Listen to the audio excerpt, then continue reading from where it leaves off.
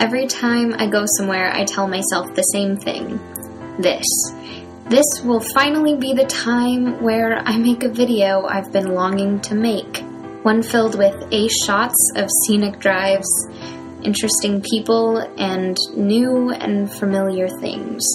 I plan to talk about nostalgia, or a life lesson, or a personal philosophy, and have it all said in a voiceover that flows beautifully with my amazing footage and some lovely background music that is sans royalties. But every time I return home with about 2 minutes of crappy footage, 30 seconds of usable footage, and no script of my brilliant experience and journey ends up being written. I mean, I start out remembering the plan, so I'm sure to capture the airport escalator, the beginning bus ride view, the beautiful buildings, view of the air, or gratuitous Denny's.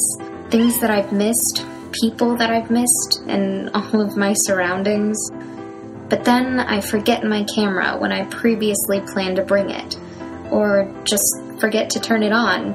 Sure, I get bits and pieces from really awesome concerts or fun cons. That's just when my memory decides to be kind to me. But all in all, I'm left with out-of-context moments in time. Frozen and saved, yes, making sense to me, but appearing to everyone else as nothing significant.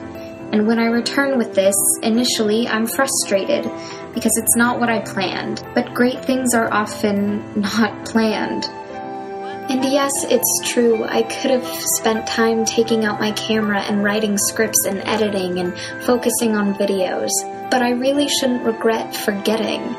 Because the reason I forgot was because I was in a different moment, because I was laughing with friends, or screaming songs at a concert, or doing something where I wasn't thinking about a video camera, I wasn't thinking about the next poignant thing I needed to say for my video. I was just in this beautiful, amazing moment. And this moment was fleeting, and it wasn't documented on a camera, but there's something wonderful about that. And the moments that I did capture that don't seem to make sense or be well shot, they still serve the purpose that they're supposed to. They capture a moment, and maybe it doesn't make sense to everyone, and maybe I don't even want to explain every single moment.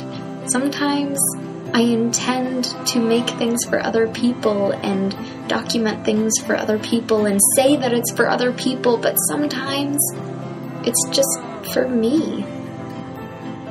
And that's all right.